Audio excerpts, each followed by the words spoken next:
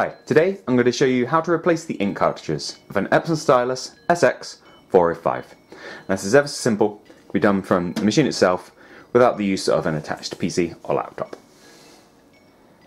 Now, unlike some inkjet printers that Epson have produced, you can't change the ink cartridges in this one simply by lifting the lid and waiting for the cradle to move along. It just sits there, as you can see. So, we need to move our attention over to the little screen on the left here. So, first of all, we need to get into the setup menu, which you do by pressing the screwdriver and a spanner button on the front of the machine. Once here, we use the right arrow key to move along one, then press OK to go into maintenance. From here, we go down 3 times. So 1, 2, 3 on the down arrow, and then OK. Your machine will now move the ink cartridge cradle to where it needs to be for you to access the ink cartridges. Now if you lift the lid of the printer, once again, it's quite a substantial scanner bed. Lift it up, you should be greeted with something like this. As you can see, the cradle is now moved along to the left, allowing us to get in there. Now, we open this up by pressing down on the grey bit at the top, and then lifting it up. Turns over like that.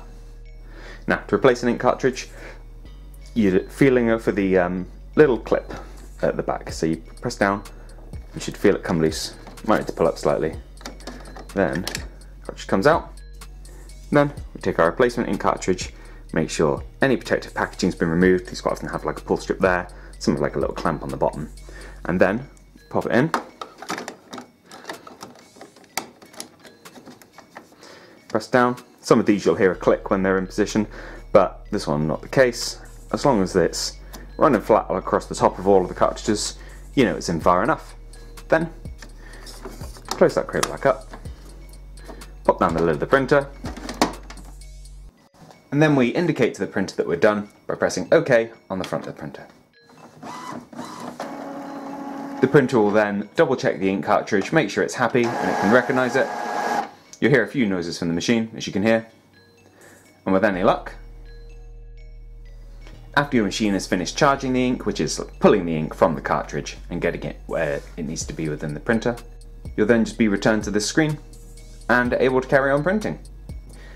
Now I hope you found this video useful. If you have, please do let us know with a like. If there's anything else we can help with, please do let us know with a comment. Otherwise, thank you for watching and we'll see you next time.